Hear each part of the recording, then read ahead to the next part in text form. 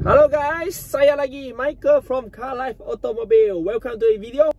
So guys, apa hari ni Michael mau sharing? Hari ni kami mau sharing ni Toyota Land Cruiser VX100 pasang Android player. So terasa kami punya member tanya saya, for ini jenis punya model, boleh tak dia upgrade pergi Android player? Sebenarnya boleh, because of sekarang kami sudah ada dia punya casing for ini jenis punya kereta. So ini jenis punya kereta, dia punya model adalah start from tahun 1998 hingga 2003. So sekarang kami sudah siap pasang. Let's go, kami pergi tengok. Yeah, so kawan, ini adalah kami punya Land Cruiser VX100. So ini jenis punya model, dia maximum size adalah 9 inci. So korang boleh tengok, kami cek dia punya casing dulu For ini jenis punya model, korang boleh tengok. Nah, ini dia sebenarnya dia yang lurus dan sini ada curve sikit. So ini yang dia aftermarket punya casing. Korang boleh tengok dia punya fitment, totally tak ada gap. For ini jenis punya casing, tak perlu drill, tak perlu screw, semua plug in saja. Cun-cun, okay? Tak perlu ubah suai, plug and play masuk saja. So korang boleh tengok dia punya fitment betul-betul sangat kacak.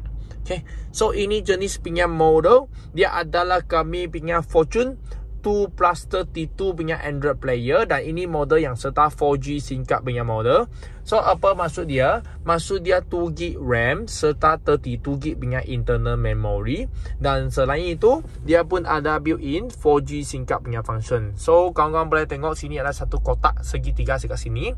So nanti after lu plug in itu SIM card, dia sini terus akan keluar 4G. So you boleh terus online, sangat convenient. Tidak semesti mau pakai hotspot, you pakai SIM card dia pun boleh online.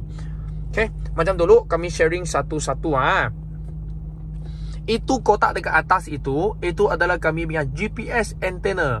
So itu GPS antenna yang untuk next time kami pakai untuk Waze kah, untuk pakai Google Map kah, itu untuk increase kami punya GPS signal. So itu yang kami punya GPS antenna. Dan ini jenis punya Android player, dia macam player biasa juga. Dia ada radio punya function.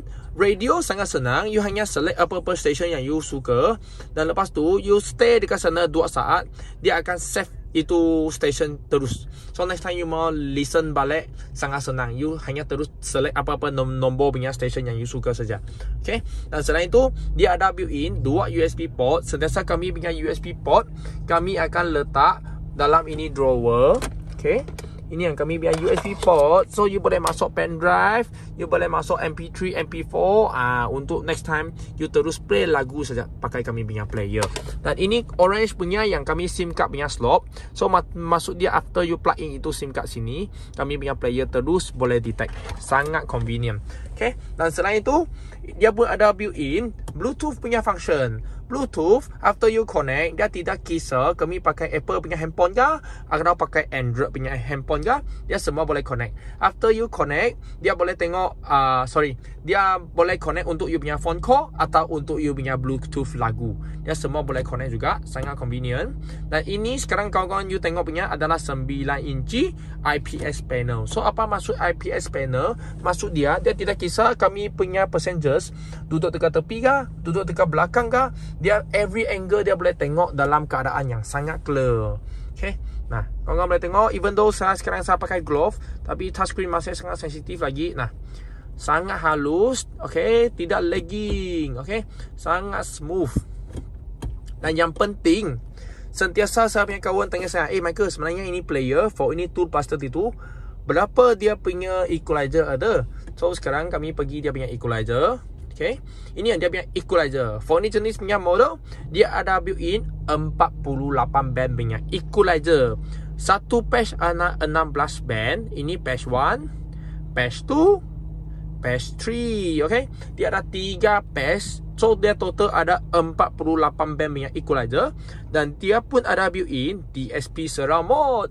So you boleh adjust apa-apa position, dia punya sound position yang you suka, you semua you boleh adjust. Sangat convenient. Passenger mode lah, driver mode nya, semua you boleh adjust. Bass boost, sini you boleh adjust dia punya front horn serta rear horn.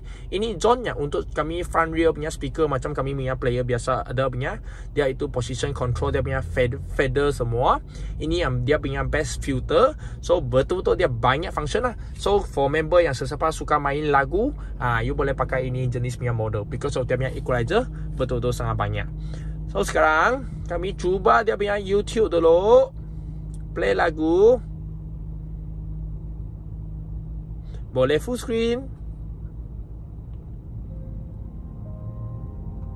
Des yeux qui font baisser le mien, une rue qui se perd sous sa bouche. Voilà le portrait sans retouche de l'homme auquel j'appartiens.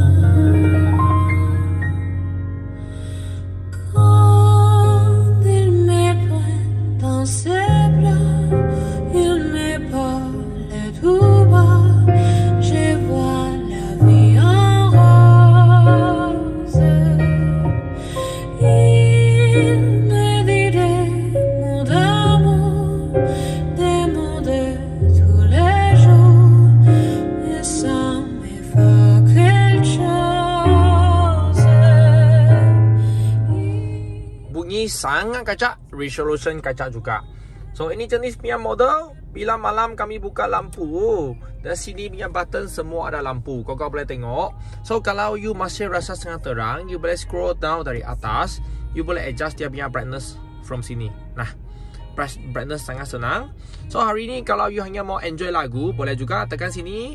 Dia boleh screen off, tetapi lagu semua masih play lagi. Okay, lagu semua masih play. Okay, tekan lagi, dia punya screen keluar lagi. Okay. Dan selain itu, ini jenis punya model. Apa lagi dia punya kelebihan?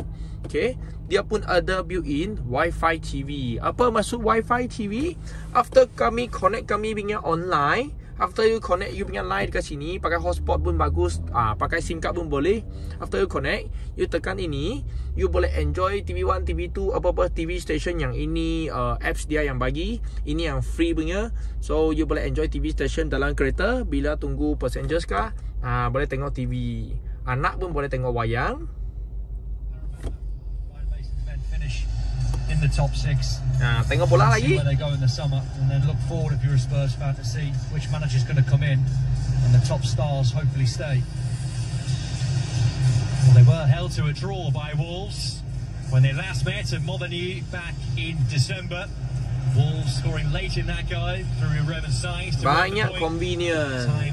For kami ini jenis punya model. Kalau next time kami punya member, you mau pasang reverse camera, dia pun boleh juga. Sekarang kami cuba reverse camera.